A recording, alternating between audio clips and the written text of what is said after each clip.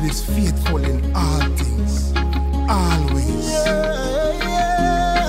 Doing fire, Carlisle, cross power movement, alongside ever ready. Eddie Nablet once again. No pain, no gain. Can't complain. In the midst of the madness, you said that you are there. And when the darkness surrounds me, and it seems like no one cares, you prepare a table before me, and annihilate my fears. Now I know you will never give me more than I can bear. So I will keep the faith, because God is by my side. I will keep the faith. He promised He's gonna be my guide. I will keep the faith. In His will I feel safe and secure. I will keep the faith. Protection more and more, Lord. Hey, and you will never leave me lonely. You never leave nor forsake me. Impossible. In all of my trials and adversities, you fight for me on the battlefield. Oh Jesus, you're my strength. I can always depend on you. Oh yeah, you shelter me from storms, and no matter what I'm going through, I will keep the faith. Just keep Cause you are by my side. I will keep the faith. You promise you're gonna be my guide. Whoa, I'll keep the faith. In your will I feel safe and secure. I will keep the faith. Protection more and more. Yo, keep the faith. Right now, me need a break. How long me fi wait to exercise me faith and I put me little change in a the plate? You think I know me a secret? Me rooftop a leak when I wet up me one piece of sheet. Me work day after day fi keep poverty away, but me have less week after week. Life too rough for sure, can't take it no more. Me no want have to sleep out the street when you a say keep the faith. What if you need company and all your friends them left? Keep the faith. What if you call out to God and you think same deaf?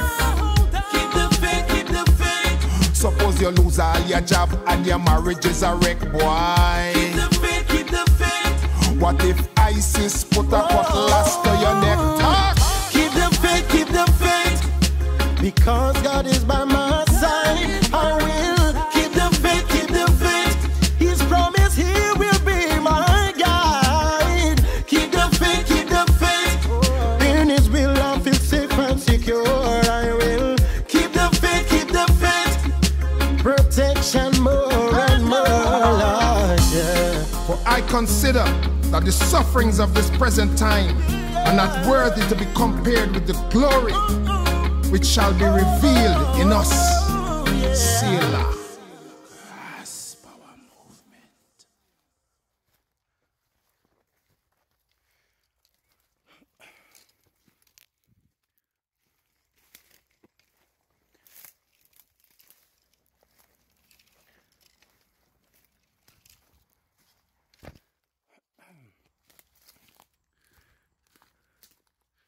Another week, guys, and girls, and people. Let's climb through this bit here, eh? See what is going on so far. I'll tell you what, considering that everything is meant to be like, not going out and whatever, there is a lot of people around. I mean, shit, where I am at, I have not seen like any people whatsoever, but there's a lot of people around. Funny that when you tell people not to do something, guess what they're gonna do? Do the opposite to it. Right, let's go and make sure it's all silver. No one has done anything to it. And my main concern really is fucking dickheads with drones. So just fly over shit and just see everything. So all of this to this whole entrance in here is going to grow up, all these little shoots and all that stuff. I mean, by the harvest time this is all overgrown into itself. Right.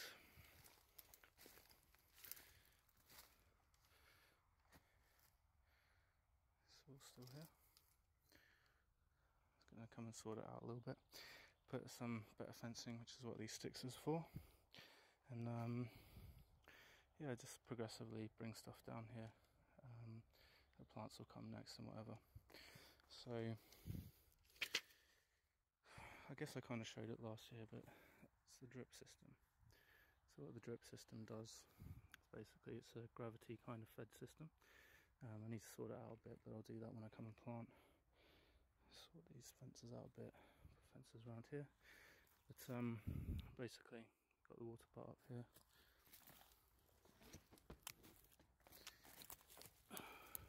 Just down there is the tap hole, or the little whatever you want to call that thing, drip irrigation spike that I've glued into here. Goes down here and feeds down into these. Feeds down into those.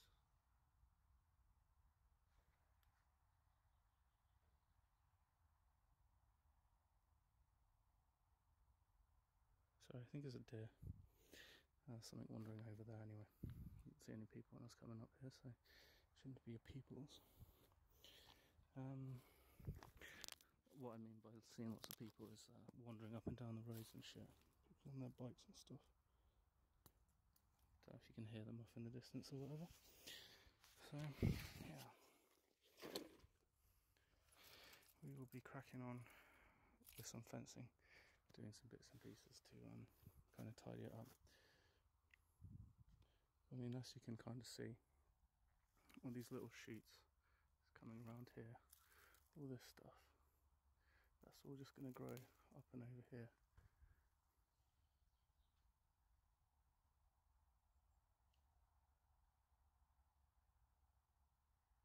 Yeah, I'm not sure if it's, I don't think it's people.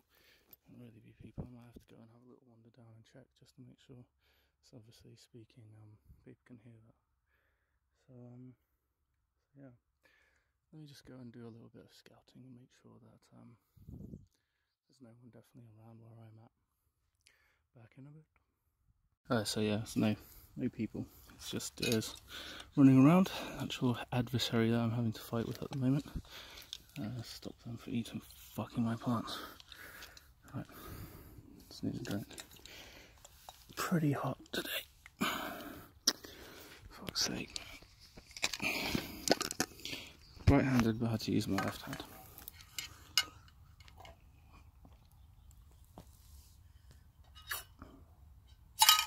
So, we need to do some processing, because as good as the sticks are, we've chopped them down and got them to the right size and whatever, we actually need them to be suitable for going into the ground themselves.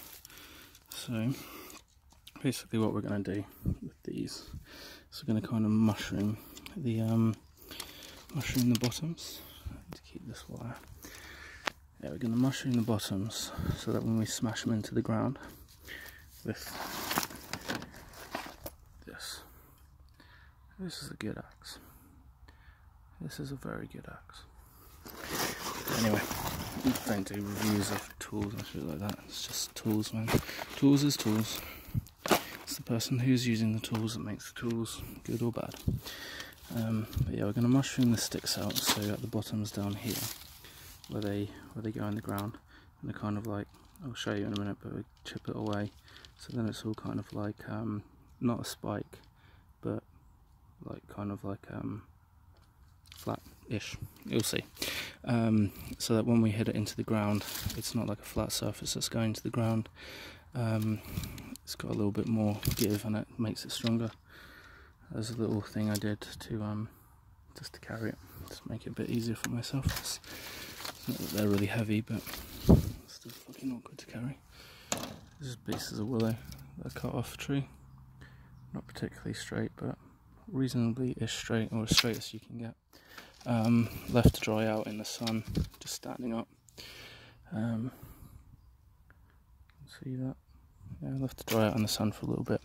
But yeah, they'll make our stakes, and then we're gonna stake up all around here. Stake out these a little bit more. A bit annoyed that the fence doesn't quite sit level, but the ground's not level. I can't really get it to come down more than that. I might be able to put a bit more fencing on there and whatever. And this time, rather than using my cutters to cut the wire, though they have a thing on it. Where are they?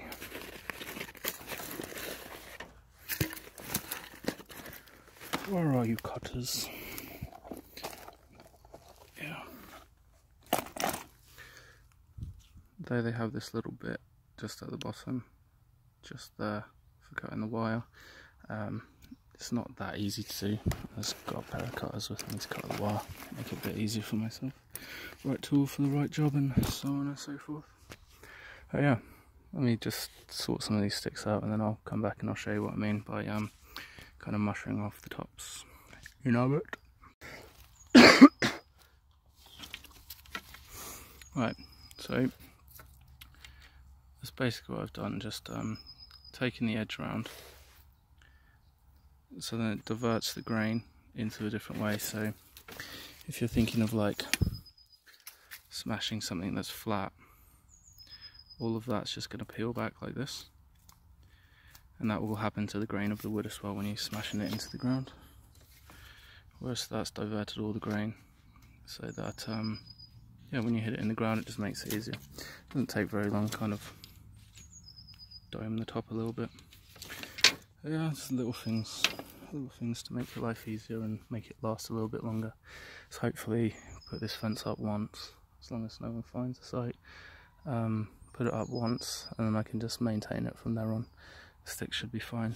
I've done a fair amount of them, still got a fair amount left, but you know, we'll see how many we need in the long run. But yeah, fencing with that shit is not easy. It's messy, and it wants to uncoil itself and whatever, so you just have to find your way if you're going to try and put fencing up as to how you best do it. I can't really film it because I don't have a tripod, and I'm not really here to do that. Just showing kind of bits and pieces of what I'm out here doing. But yeah, right, so we're gonna rack that open, stick some fencing round, bash in the stakes, pretty simple stuff, and then we'll have a dual layer of fencing, so the perimeter fence and then the internal fence, and hopefully that should be enough to stop the deer from coming in and eating everything. Hopefully, we'll see. We'll see. Yeah, in a bit. Right, so one left of the first lot. These little ones are not particularly good. If you can, if you're going to go out and find some of these yourself, it might be worthwhile getting some that are about as thick as your thumb. This makes things a little bit easier.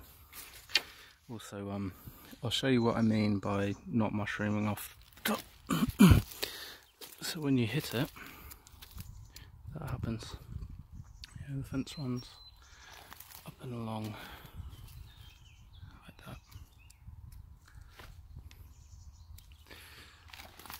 Around here, it gets to the end, and then I've just pinned it around the tree on the other side, so it's fairly tight. I could probably do with being a bit tighter. I could probably get this out and make it a bit tighter maybe. Might not be wholly necessary. Don't see a lot of like rabbits, I just see a shitload of deers, so if I can keep them out, that's all I really need. So then put some more on the back there, and then we're done with the fencing really. Tightened this out a bit more. I know it doesn't seem like it's tight, but trying to get it taut is not easy. You need a string or something to pull that shit back. But yeah, it's what it is. At least it's something. Better protection than last year where it just got fucking nommed. But yeah, do the back fencing now. Simple, easy thing to do. Doesn't cost a lot of money. It's time really to go and collect the sticks and buy the fence. I mean, I think that was like a 25-metre roll of that galvanised green fence. Can't really see it. I mean, even me sat here looking down on it, can't really see it. and it's wire. It's not like it's cheap plastic or anything. It's decent gardening wire. But you can't really see it, which is an added bonus. I mean, if it was like silvery and all that stuff, then there's a potential chance that you could see it more. But yeah, pretty much what it looks like. Little walkway, and then from there, what I can do is I can just, keep this ground here, down here, clean of all the crap that grows up, and then just chop off the sides to let me get down in here. Should this keep for a couple of seasons at least. But yeah. And then I'll come and bring it down. Jehovah, forever and ever and ever and ever. Amen. Amen. Jehovah Nissi, him a me banner, Jehovah Jireh, me provider, Jehovah Rapha, him a me healer, me call him black because I'm a teacher, always present, Jehovah Shammah, my Kaddish, I'm a sanctifier, Jehovah Shalom, me peace, so make we trample the beast, put you one in the ear, open your mouth and help me shout out, Jehovah, Jehovah, put me one in the ear, open your mouth and help me shout out, Jehovah, Jehovah, Jehovah, Jehovah, Jehovah, Jehovah, forever and ever and ever and ever. Amen. Amen. Elohim, Elohim, El Elyon, El Shaddai. Jehovah, the king from the ground to the sky. He's almighty, mighty, gonna give eternal life, multiply. Nobody can cut my supply. Jehovah said, you know the land and my righteousness for true. Him love all I do. Jehovah hustle knew the land they make for me and you. Him selling only so the day and the cross to save me and you. So put you on in the ear, open your mouth and help me shout out, Jehovah, Jehovah. Put the one in the ear, open your mouth and help me shout out, Jehovah, Jehovah, Jehovah, Jehovah, Jehovah, Jehovah, forever and ever and ever and ever. Amen. Amen. Jehovah no sleep, him no retire, him consuming fire, not have. Fencing is done, and this is my makeshift gate. I basically staked in the ground there, put a little wire around here, undo that. I'll show you. Why not? It comes back like that, and I can walk through and access all of this. Kind of comes to an end there. Same on the other side, to join those two together as well. Yeah, join those two together to keep our stuff from breaking. Fencing in and around that area. So we've got perimeter fence and then a protective fence around the plants. And that should be enough to keep the fucking deer out. With any luck anyway. Absolute mission with that wire, but what I would suggest, just for practicality purposes, is if you're going to get wire, get square wire. It just makes it really easy to cut a straight line to it. With the I don't know, the kind of whatever shape that is, round shape, it's a little bit more messy.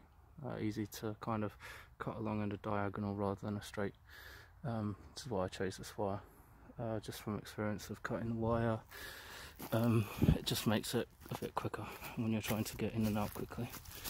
And all in all, it's not taken me that much longer than what you've seen on this video.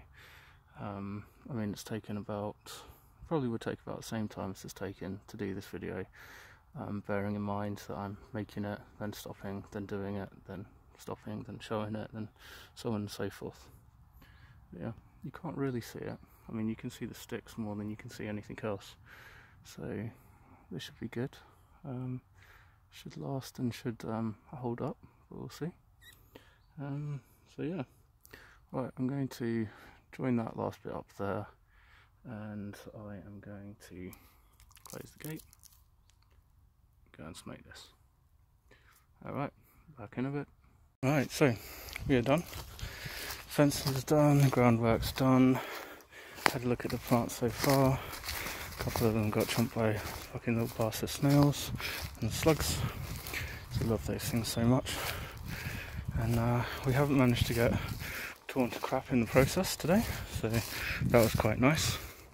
It's nice not having loads of brambles stuck in you, surprisingly enough. Anyway, I'm going to find a little spot to sit down like this, somewhere nice and pleasant, and just make sure you clean up. So anything you take out to a site, if it's not necessary to stay there, then you know, take it with you, remove it, keep the space as innocuous as possible, because you're trying to make it look like really no one's been there. Well, I mean, do whatever you want really, suggestions is all. Right. It's a great dead pheasant there. Natural causes, circle of life, life and death. Don't know what got it. Doubt it was a shotgun. Could have been. I've seen some shotgun shells up and around here.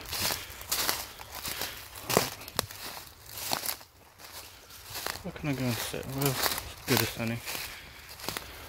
Roughly not around dead shit. There's a lot of dead birds up in here. Right.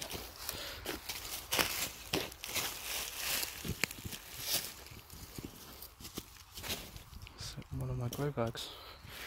These are awesome things, these grow bags. Truly, truly wonderful things.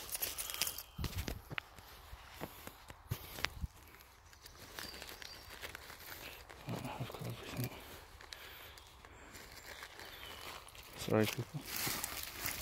Right.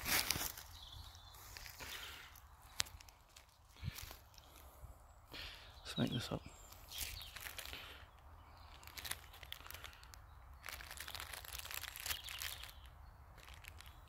Kind of looks like in a bag. It's a bit hard to see, but it smells good, it tastes good, and it's yummy. So anyway, that kind of concludes the little bit about the gardening and whatever, showing you off over that stuff. I'll light this up and have a bit of a chat. So if you're not interested in anything to do with God, got no interest whatsoever as to what's going on other than what the media is telling you, it's probably best to end it here and I don't know, unsubscribe, go do something else, who knows. It's not doing this for the purpose of gaining fame, like I've said many times before. It's not about fame, it's not about fortune, it's not about subscribers. Thank you to all the people who do willingly subscribe of your own choice. There's a lot of funny stuff. Going on at the moment, hey. I'm sure you're seeing it all over the media. I know everyone's getting their daily dose of fear porn, unfortunately. So keep watching that shit if you want to be dosed up to your eyeballs. But I'll tell you a few things. Every year people die, and every year people are born. Changing of the seasons happens. Those bluebells are all new, aren't they? And they'll die in winter, and then new ones will come. And unfortunately, because people aren't exposed to life and death, or they're exposed to life, but they're not exposed to the death side of it. So any number of people dying can seem to be massively huge. But here in the UK, on average, about 500,000 people die each year, and about 500,000 people are born each year. And each one who dies of whatever it is that they're going to die of, be that old age, be that smoking, be that car crash, be that suicide, be that accident at work. 6 million ways to die, choose one. Okay, a percentage of that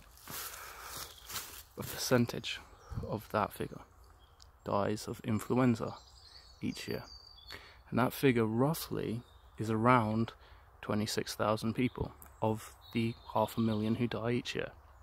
So if you take a calculator out and you divide it, you will roughly get about, or you'll actually get the accurate thing. Unlike me, I'll estimate it because I don't have a calculator in front of me, but it roughly comes out to about 1,600 people a month if you divide 26,000 by 12. Okay, what's the figures that they're showing again? are a percentage of people who die of influenza. Congratulations. But this isn't about that. This is a precursor to things that are to come. And what is to come? What is to come? That is the question. Total economic collapse. A new system will be in place. A new system, and this is the kind of the testing ground, if you will, for what is to come. So they've created something in their laboratories, and they now want to inject it into people. So what will happen with that shit? Well, what's going to happen with that shit is they're going to bring it out and they're going to say, oh, everything can go back to normal as long as everyone gets vaccinated. And everyone has these things injected into their arms. And anyone who doesn't is a conspiracy theorist lunatic who wants to continue to spread the disease, cause social unrest, and generally destabilize everything. They're bad people. Generally, they're bad people. No, the people who cook that shit up in a lab and want to stick it into people's arms, they're the evil people. They're not the good people, but the media will portray them to be the good people, as the media does with everything. Bearing in mind this could very much bury my channel, but we'll see. We'll see. So, I'll give you a scenario here. There's 10 people in a room, and there's a disease. Because viruses aren't alive. Diseases make viruses. It's like an author. An author writes books. The books is the virus, the author is the disease. It works in that fashion. Okay, so there's a disease. Let's say TB, fucking hell. We'll give a real disease, TB. TB spread by coughing. People die of TB much more than they die of influenza. But hey ho, they don't vaccinate everyone against TB, do they? So, 9 of those people go, yeah, I'll be vaccinated. And then they start calling the 10th person evil for wanting to spread the disease. Well, surely if those 9 people have been cured by giving this the antibodies for tuberculosis, what do they have to worry about the 10th person? Well, they don't have to worry about it, unless of course the thing that they were given doesn't actually work. I tell you, like, it might not seem so, it might seem a bit far-fetched, but all of this stuff, or the plan for all of this stuff, was revealed to us. It's in the book of Revelations.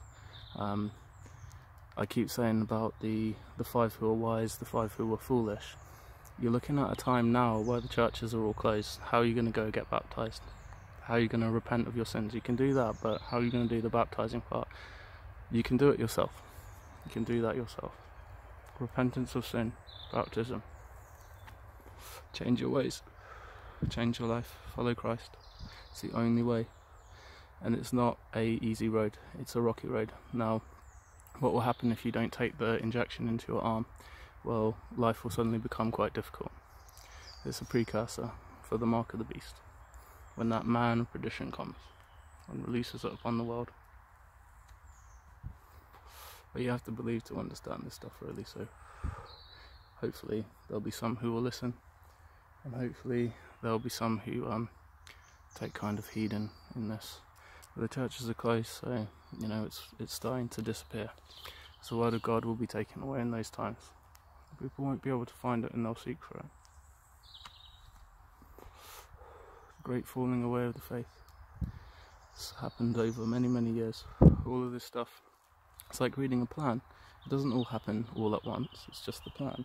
The method of how you put it into action, that's what you want to know.